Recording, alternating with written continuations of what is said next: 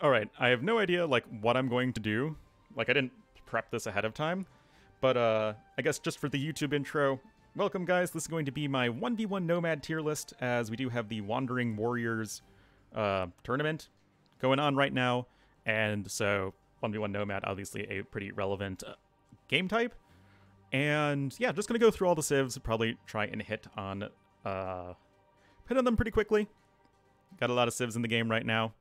But this is going to be with mostly focused on the map Nomad itself, as opposed to like the other maps we see in Wandering Warriors Cup, because they all have their own intricacies, I guess you could call it.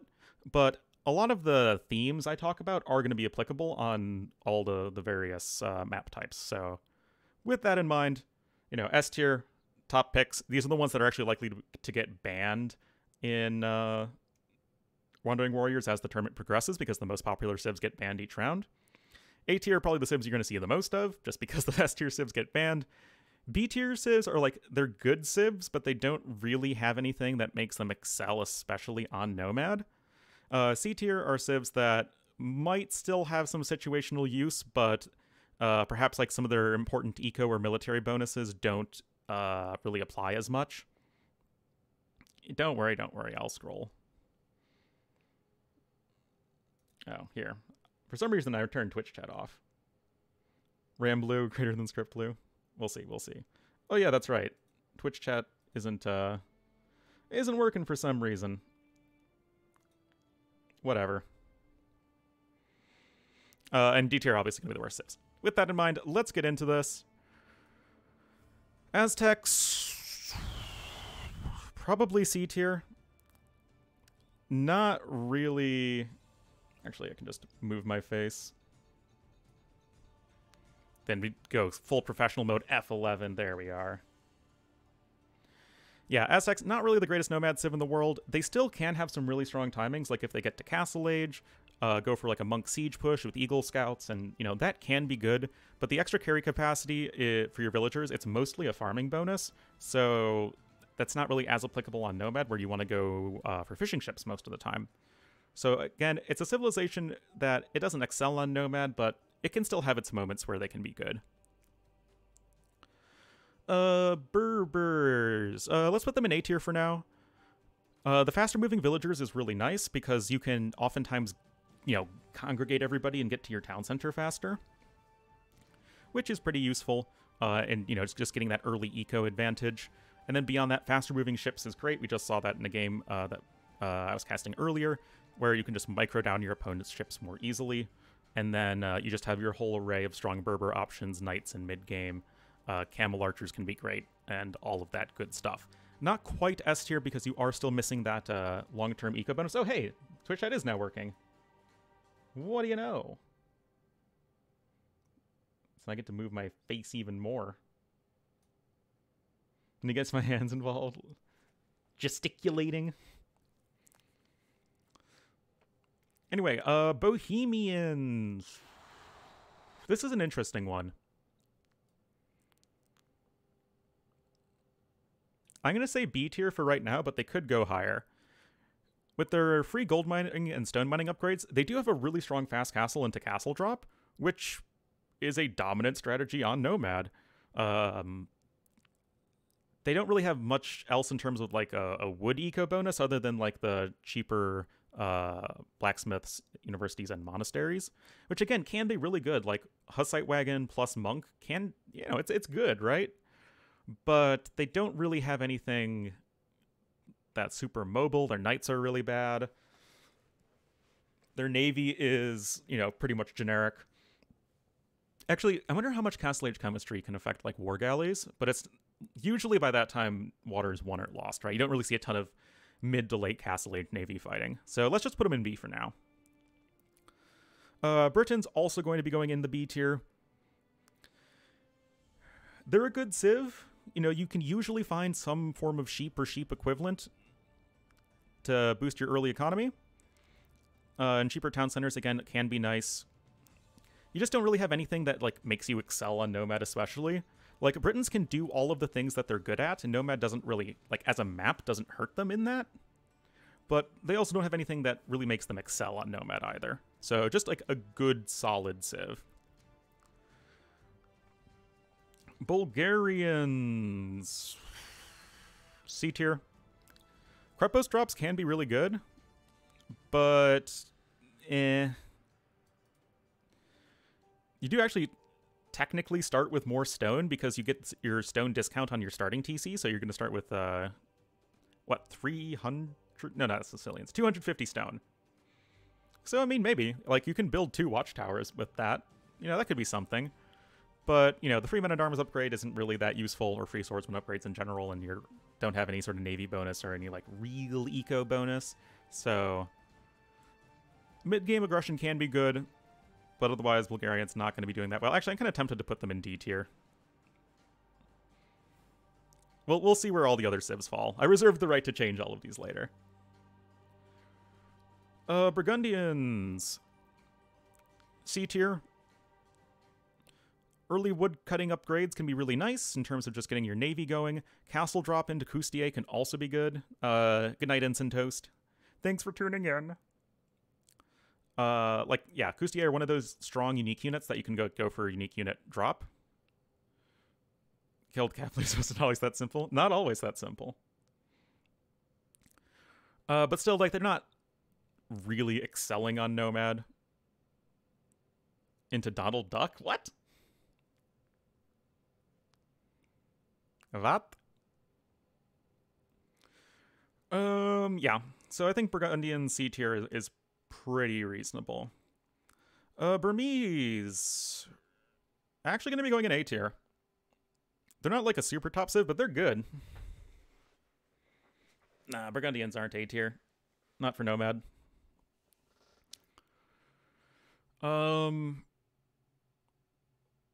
Yeah, I mean, you have a really strong castle drop into unique unit play with your Arambai. You have great monks.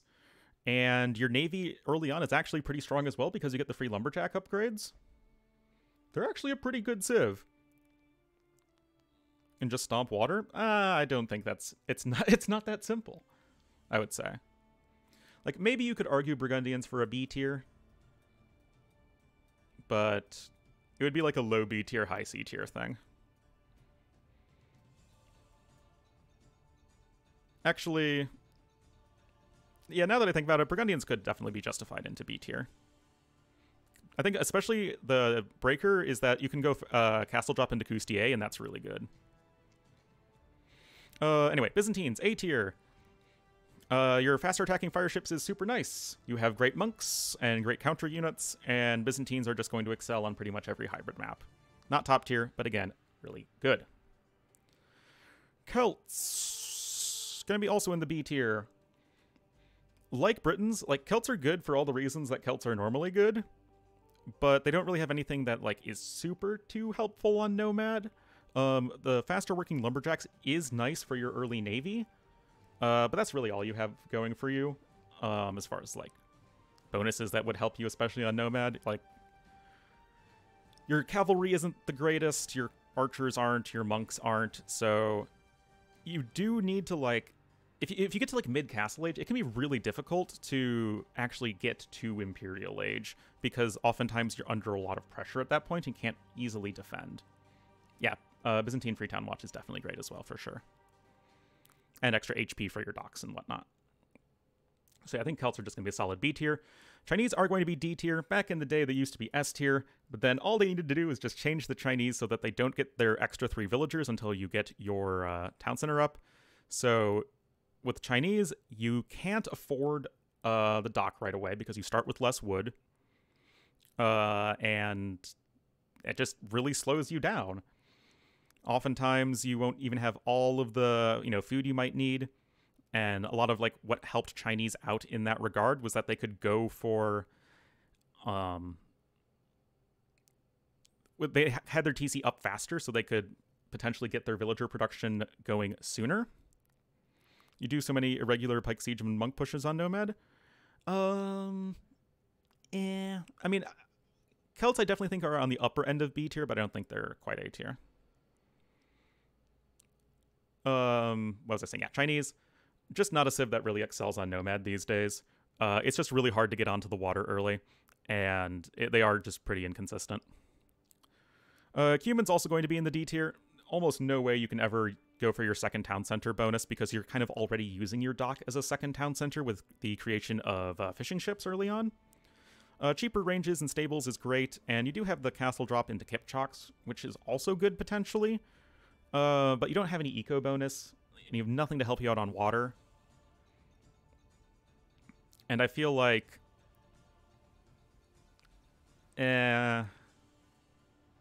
Aztecs still feel like they're a bit stronger than Cumans. I do like the FC Kipchak play, though. You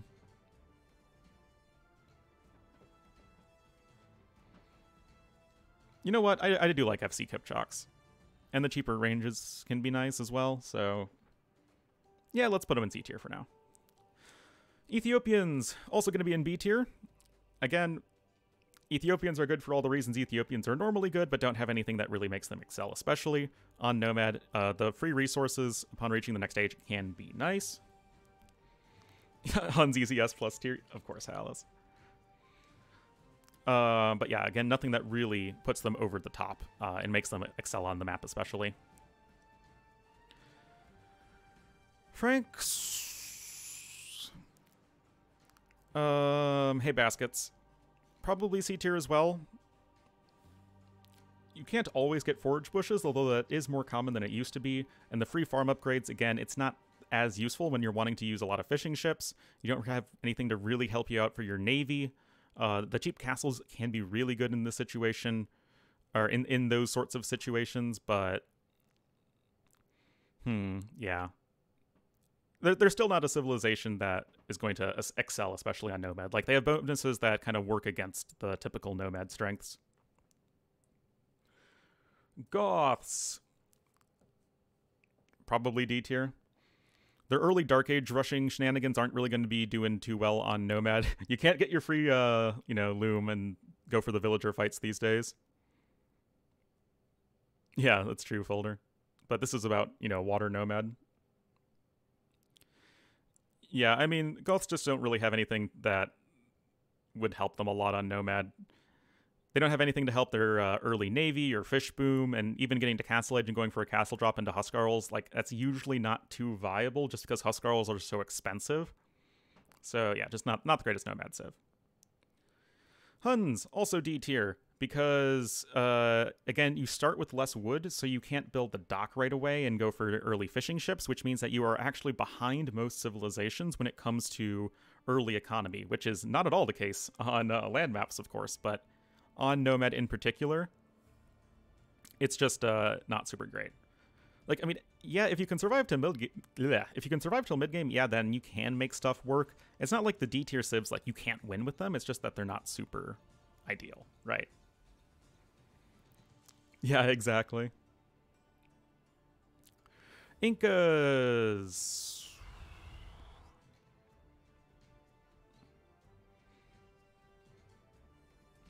I guess Incas also get B tier. Again, we're looking at a civ that they don't really have anything special going for them on Nomad, but Nomad also doesn't really hurt them in any real way. I mean, Incas could just do the things that Incas normally do. Yeah, well, that's just how it is, Hecturnus. Cheaper towers and castles can be nice. Eagle Scouts, of course, can be really strong options as well. You do get your free llama once the town center is completed, and that's always nice.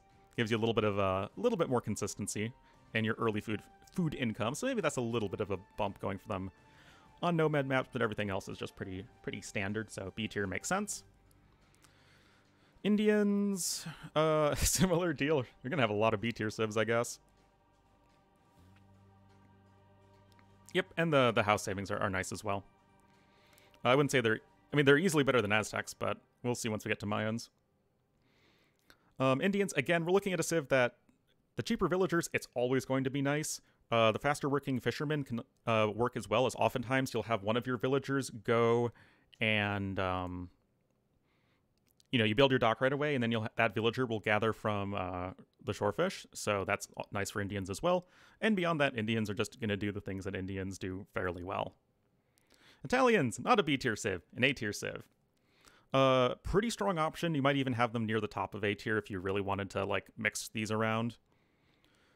I mean, they just are a great water civ and hybrid civ, right? Cheaper age up, cheaper fishing ships, cheaper dock techs, all really good. You have good monks, you can go knights, you can go archers. All of that is going to be good. You don't have anything that really, really puts you over the top in the early game, so they're not S tier. But other than that, Italians are good. Like, this is just a map that plays to the strengths of Italians. Bohemians easy A tier? Yeah, I'm not too sure. I feel like they aren't really going to excel on water is the thing. So it's like, they don't have anything in the Dark Age, and they have nothing that really helps them on water. So, like, I'd still prefer Burmese, but if you, like, really wanted to put Bohemians in A tier, I wouldn't think you're insane. Anyway, for similar reasons, Japanese are going to be in A tier. This is a map where fish booming can be very strong. Cheaper drop-off sites, again, very helpful. Have a great feudal eco. I mean, they have a great gold and stone feudal eco. I don't know. They're gonna be really good against non-redemption civs. That's definitely something to consider. So maybe we can put Bohemians in A tier. All right, you convince me. Khmer are going to be in C tier. You do benefit a lot from not needing to build specific buildings to get to the next stage. Yeah. But you don't really want to do a lot of farming on Nomad, at least not until much later on, and that's like a huge part of the strength of Khmer. And then other than that, you don't really have anything to help you out in terms of your water control or anything like that. Koreans, easy A tier. Extra villager line of sight. It's a great bonus. You can almost always get a good initial town center drop location. You'll be able to see your resources more comfortably. Like you can find those extra sheep to help you scout. All of that's good. Cheaper warships, good. Turtle ships can be good, actually, because there isn't that much room to maneuver. And then, of course, they also have a great castle drop into unique unit with the war wagon. Yeah, I know. Chinese went from the top to the bottom. They still don't really have like an eco bonus, and nothing to like really help out their Dark Age a ton, so I don't think they're S tier, but I do think they're actually at the upper end of A tier. Like, they are a really solid civ. Speaking of S tier, though, Lithuanians will be in the S tier. First S tier civ. Starting with 150 food means that you are much less likely to have idle TC time in the early game, which can be a total killer on Nomad maps. Like, you just get so much more of a consistent start. You can go for your fishing ships faster than most civilizations. And beyond that, you just get that early eco lead. Mid-game, you can go collect some relics and then be super scary as well. Oh, and I remember Jack Raggers. Those were scary times. Scary times. Yes, Algirdas would be proud. Vitatos would have been like, all right. Yeah, Lithuanians definitely S tier. Magyars, C tier. They don't really have anything that makes them especially good or bad on Nomad, except for the fact that, like, early feudal age aggression isn't quite as good, and they don't really have the timing or even eco bonuses that the B tier civs have. So, yeah, I think Magyars are pretty comfortably in C tier. Will this go to YouTube? Yes. Don't you worry. And yes, folder I remember. Malay will also be in the A tier.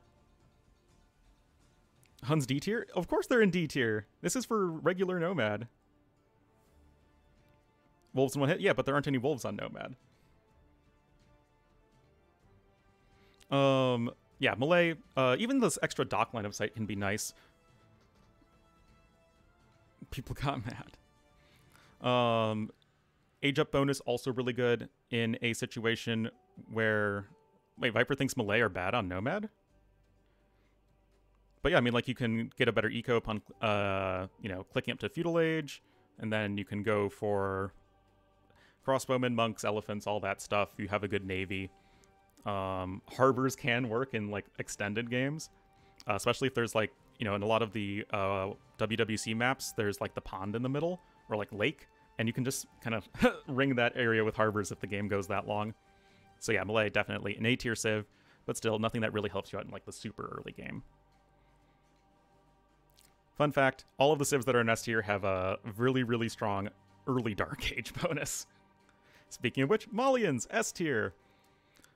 Malians are one of the 2 civilizations that can go for a fishing ship right away, because you save wood on your initial town center and your initial dock. So what you can do is you can have 2 of your villagers go build a town center, your 1 villager build a dock, and then have that villager build a house, and then you can train a fishing ship right away. And that is, it just gives you an insane eco early on. Don't you worry, we'll get to Spanish.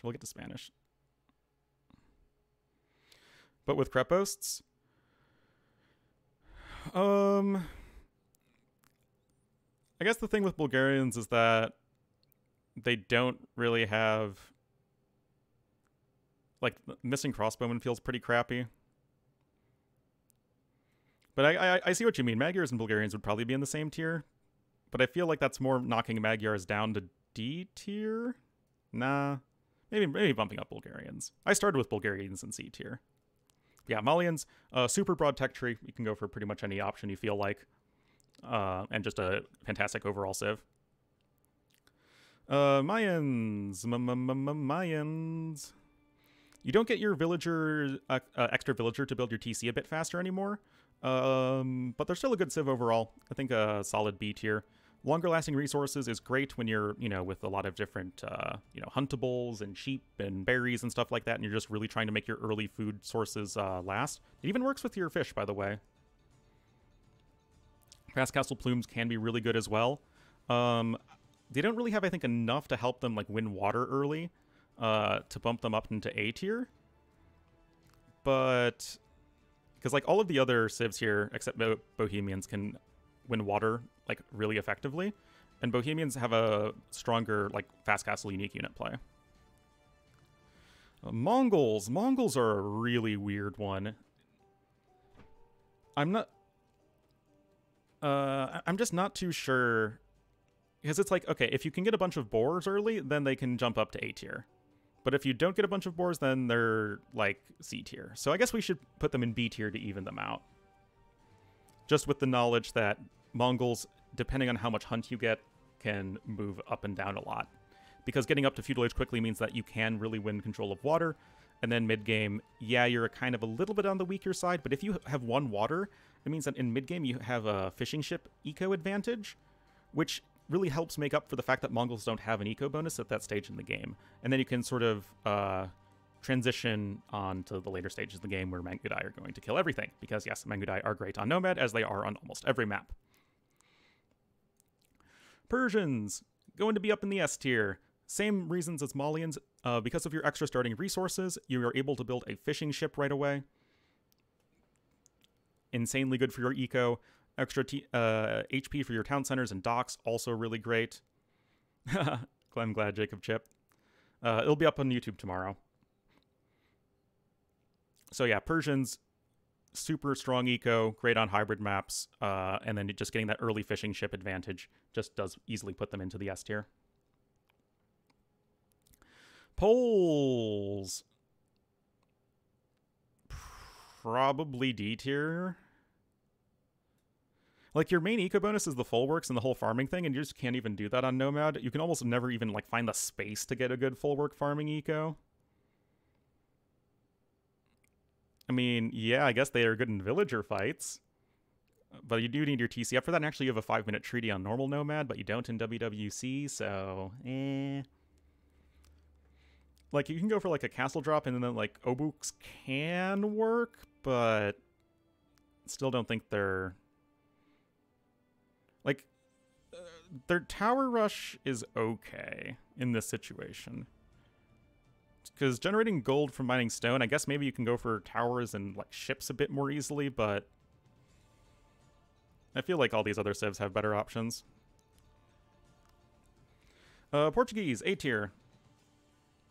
They have a great navy, and they have a fantastic castle drop into unique unit with their organ guns. They have good monks, knights, archers, all that stuff.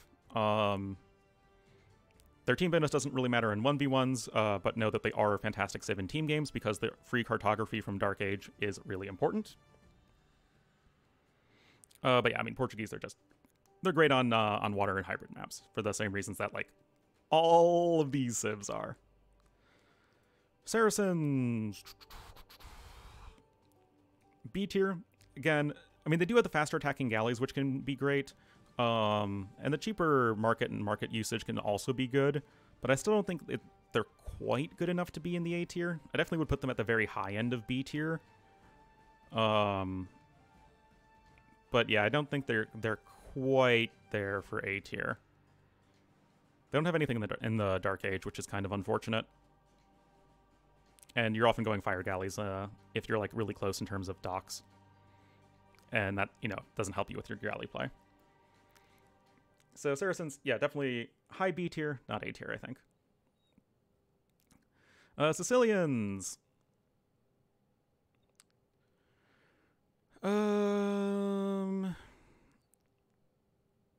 Yeah, I think B tier, but again, very, very high B tier. I mean, you have a really strong castle drop potential, but remember that you don't get to build your starting TC faster. You used to be able to do that, and that made them even better than old Chinese, so that was taken away. But beyond that, I mean, like, your navy is, like, okay. Cheaper transport ships don't really help you out. It can be a lifesaver for sure, but I don't think it's just quite as consistently good to be put in A tier. But yeah, as strong as like a castle drop is, sergeants aren't really the greatest like castle drop into unique unit type play because they're just kind of slow and melee units, so like you can't really make a ton of them without a strong eco. They don't have a very high unit retention rate, which is why like the cav archer types of unique units tend to be the best, or just like long range units. Cav archers, janissaries, organ guns, like all those can be great. But yeah, Sicilian still, I think, solid option. They don't get, they also don't get to take advantage of their double farming power upgrades as effectively because again, you're focusing on fishing. Speaking of farming upgrades, Slavs, yeah, they're going in the D tier. Yeah, exactly, but they don't have that anymore. Slav, their main eco bonus is farming. You want to be using fishing ships on Nomad early on. They don't have a good castle drop into unique unit. Their monks are good. I mean, their knights can work, but there are lots of situations where Slavs are good. Nomad isn't really one of them. Spanish, as people were saying earlier, going to be S tier. You do have a very powerful Dark Age because you build your town center faster. That bonus does apply in this situation, so you're usually like a villager and a half to 2 villagers ahead of most civs, and then when you're in that situation, I have nothing to offer on Nomad till Castle Drop. Yeah, but Sicilians can still do most of the things that Sicilians are good at. So I think that maybe they're like in the middle of the B tier, but I still think they're fine. You also have donjons, which can be pretty useful as well. But yeah, Spanish, obviously one of the best unique units to follow up a castle drop, which you can also build faster. And Spanish, if you can get a good early eco, Civ just has a super broad tech tree. Conquistadors are amazing. Even in late game, cannon galleons can totally work because most of the map is bombardable. But yeah, Spanish, don't think I need to really talk too much about why they're super insane Nomad Civ. Tater Tots. Also going to be in B tier. Camera down a little bit. What? No. Castle drop into conks is insane. Longer lasting huntables does mean that you can often have a bit of a smoother Dark Age. And the free thumb ring can be nice. But again, it's nothing that really makes you super insanely good on Nomad maps. From forgetting buildings? Nah, I still think Chimera's E tier. But we'll go over this once we get through the civs. But yeah, Tatars, I think, just solid middle of the pack civ. Teuton's gonna be in D tier. Similar reason as Slavs, this is just not the sort of map that they excel on. You don't really get to use your farming bonus. At least not until later on. And then, yeah, you don't have anything that really help you win water. It's not like you want to go for like a castle drop with them. Your monk, you know, you can go for like a monk siege push, fine, and so can Slavs, but again, it's not what you love, right? Yes, you definitely can. Turks. also going to be in B tier. The thing is, on Nomad, more often than most other maps, you can find yourself in a situation where you don't have any gold or don't have any stone, in which case, you know, Turks are really sad. But the faster working gold miners is very nice, and Janissaries are going to be one of the best castle drop unique unit strategies out there. Free light cav can also be pretty helpful if it comes to like lots of monks.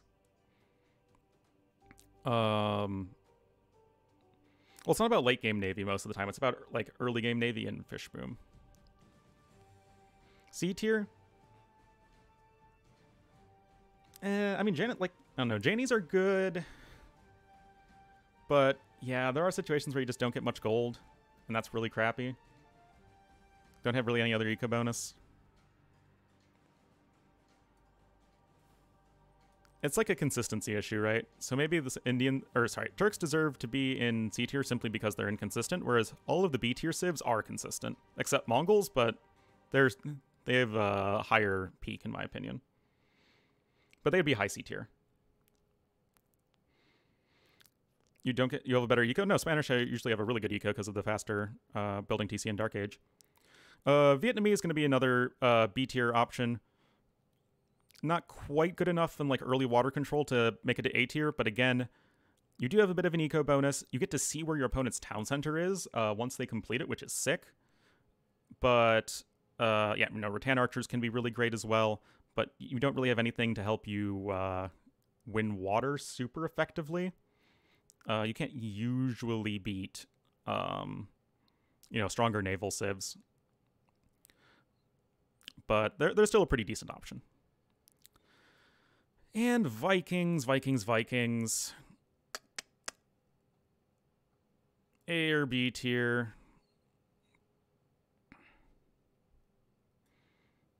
Maybe B tier. Cheaper dock is nice. Giant square where the enemy is. Yeah, but that's not in WWC. And this is kind of with WWC in mind. But yeah, no fire galleys can be a bit of an issue. Longboats can be really good, but of course the big Viking eco bonus is your free wheelbarrow and handcart, which isn't really as impactful when you don't have that many farms early on. So that is a little bit trickier. And then you don't really have the best tech tree in the world, but I still think they're pretty decent. All right, so do we want to revise this at all? I think I like the S tier. I knew going into this, I knew that it would be exactly those 4 civs. A tier. Bohemians still feel a little suspect to me, but they do have a lot of like insanely good matchups, and everybody else is just, I think, a really consistent, safe choice.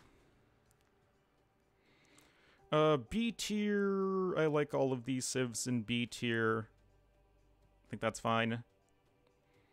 C and D tier, I definitely feel a little about, like, because there are situations where like all of these civs can shine.